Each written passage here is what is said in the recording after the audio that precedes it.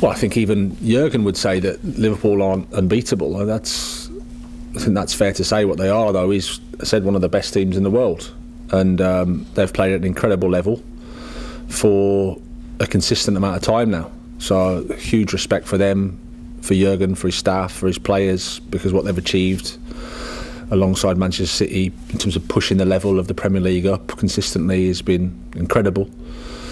I think they do it in a really impressive way, clear identity, teams developed, teams worked over a period of time. They've got a great understanding now. So I always like playing against Liverpool because they're of the best, and it's very rare that in anything in life you get to face the best. So you should look at it as a massive challenge and a huge opportunity. I think they have fourth highest possession stats in the league, which is really, it's not easy to have. So you need to do a lot of good stuff to play to keep the ball that long in a football game. And in the end, it's for us always a challenge to face them. We've realized it in the home game. It was when you are not compact against Brighton, then they play in and around you. That's how it is. That's how they set up. So we have to make sure that we find a proper defending attitude, and from there we go. And we don't go there to show who is the better side or who is world class and stuff like this. Not at all. We try to. We are humble enough to go there and really work incredibly hard and put in a proper shift. Well, what a way to start the Premier League weekend. This should be a fascinating tie because Brighton have a good record against Liverpool recently, Rachel. But in terms of the title race, that is what everyone's going to be thinking about with this match. Can Liverpool close the gap on Man City again? Because we've seen it toing and froing, and every weekend there seems to be another little twist or turn. How do you see this one going? I have to fancy Liverpool. Yes, Brighton drew 2-2 Anfield. I've got a good result against them, but it seems like Jurgen Klopp has clearly thought about it tactically. As I think most teams going to visit Brighton really respect Graham Potter and how he sets his team up, makes them very hard to beat. They have been somewhat draw specialists a little bit, Brighton, this season.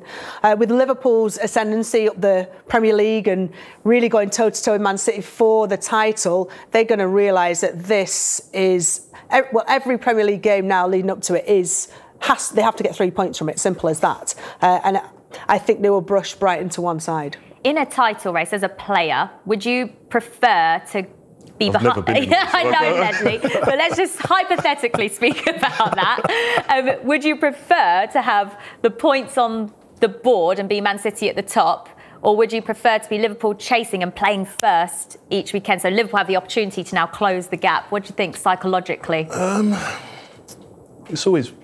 always say it's better to have the points on the board. They always say it's better to have the points on the board. From Liverpool's point of view now, every game is a pressure game for them.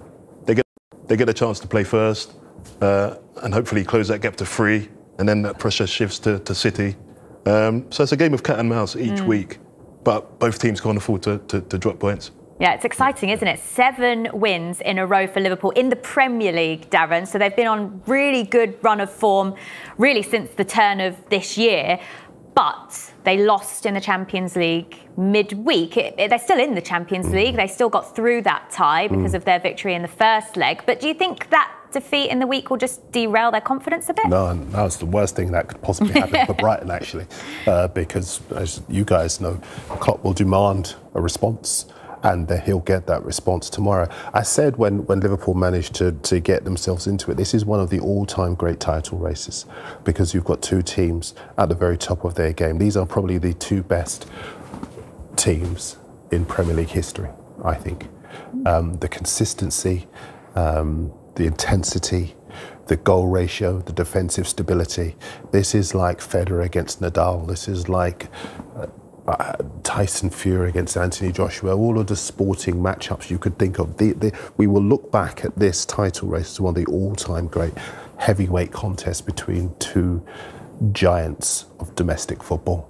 And I think as far as Liverpool are concerned, 12 of their last 14 games they've managed to win. The numbers suggest that Brighton won't win because they've drawn 14 times since October. They've only won 3 games in all competitions since October. So they'll either draw or they'll lose. But against this Liverpool side with so many options, so many goals, so much defensive leadership, Van Dijk obviously at the back, they won't win. Do you feel like there's a game where they're going to slip up? Do you feel that about Liverpool? You know, where we've seen Man City recently lose to Tottenham.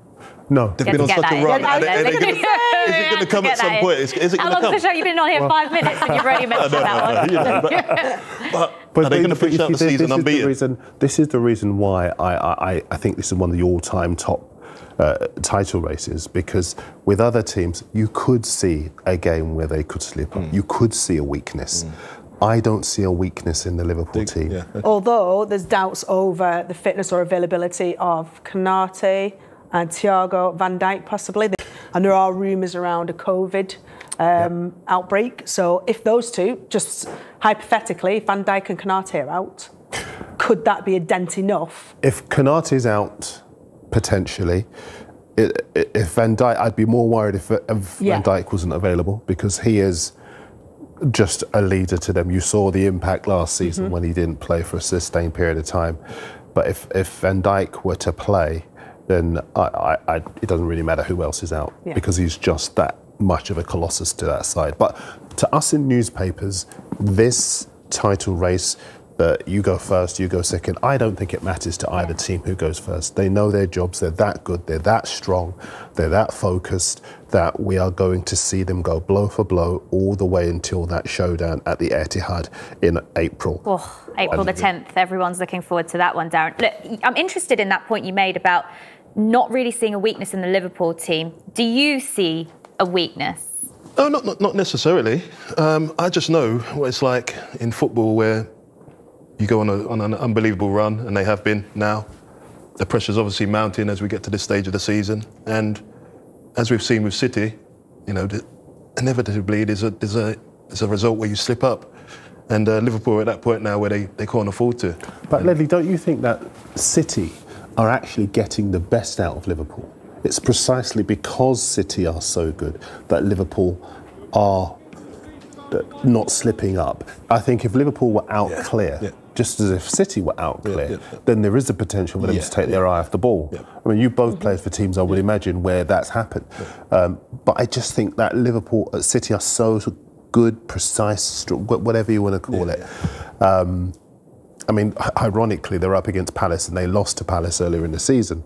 So if there is a result where they could slip up, it's this one. But I just think that the vein of form they're in at the moment, and the fact that they know that if they slip up, Liverpool are there waiting to pounce, that's what makes this such a fascinating time. Do you think that this is Liverpool's side, because Darren's saying, you know, this is probably the two best sides that we've seen in Premier League history potentially. Do you think this Liverpool team this year are actually playing better football and are a better squad than their title-winning season? I would say so, because the variety is, as one example, that they have. Jota has been an unbelievable number 9. Who'd have thought, really, he'd come in and be as prolific as he has been. When he's not been available, again, there's been a little bit of a dip for Liverpool. But I say that with regards to the performances, clearly they've still gone out and won so many games. And I agree, at this point in the season, when there's limited games left, both teams have won the Premier League, so both teams know what it feels like to be in this situation, to be under that pressure. Both teams are virtually unplayable when they're playing at full tilt. And that is what they're pushing each other to play at that level. And I agree with what Darren said. The little knock midweek, where, yes, Liverpool went through in the Champions League, but they didn't perform to their best. Showed a little bit of susceptibility, I would argue, in behind Trent Alexander-Arnold. Yes, he's fantastic going forward, but he left space in behind, makes the defence have to move over, so leave space in other areas.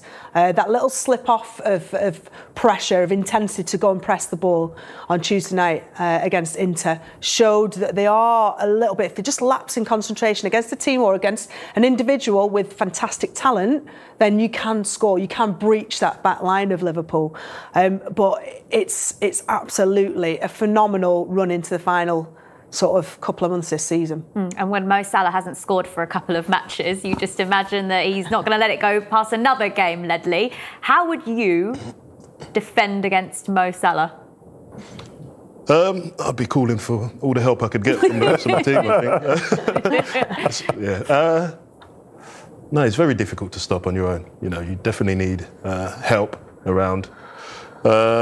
Try and limit his chances. Try and keep him on his right as much as possible. You know, his left is obviously a strong foot. He's not so strong on his right. But How these things are not easy. That's why he scores so many goals. How highly do you rank him as a forward in the game?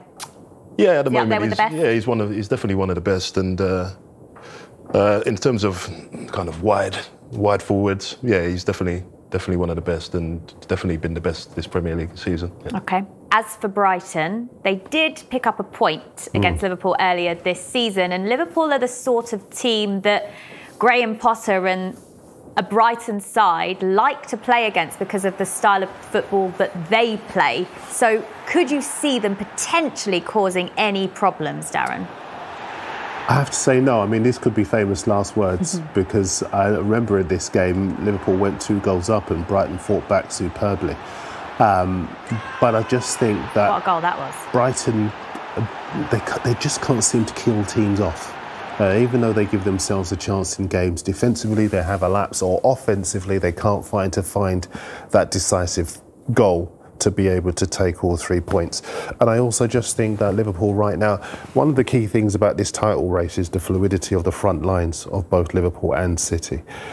If you look at the Premier League right now, there are only 2 strikers in the top 10. Everyone else is a winger, a wide forward, or somebody whose natural position is not centre forward. And I think that is helping Liverpool against so many teams this season, because if you do cut off, when you were asking Ledley about the question about how would you defend against Salah, instinctively I was thinking, well, why don't you just stop the supply line to him? But if you work to stop that supply line to him, there's Mane who can kill you, there's Jota who could kill you, there's Henderson who can burst forward from the midfield. I haven't even mentioned Diaz, who's looked as though he's been playing for Liverpool all his life. Yeah. So do I think Liverpool are going to win? Absolutely, I think they're going to win. I think, listen, if anyone's watching and they support Brighton, we're at the stage of the season, there's no point in me being nice. I want to be diplomatic, but I've got to be honest as well. Liverpool are winning this all day long. Yeah. What's the reason for Brighton's recent run of form, Rachel? We saw it a minute ago, 4 defeats in a row. They've only scored 1 goal in that time as well. They've had such a good start to the season. So what's gone wrong in the last few? Is it a little bit of apathy, a little bit of complaint? Kind of already hit the target of the season that would be expected by most neutrals and potentially even most Brighton fans. And I agree with what Darren said. This problems last season, problem this season continues. Morpay, Trossard, yes, they're scoring a few goals, but they're not prolific. They're not, they were been drawing a lot of games 0-0, drawing a lot of games 1-1. They've been hard to beat, and it's a huge round of applause to Graham Potter, and I don't say that in any way patronisingly, I mean that sincerely. He has been phenomenal with the resources that he's had compared to other teams around him. Where they're at is where they probably should be, and in some ways they're almost already overachieving with the points accumulation they have. Okay.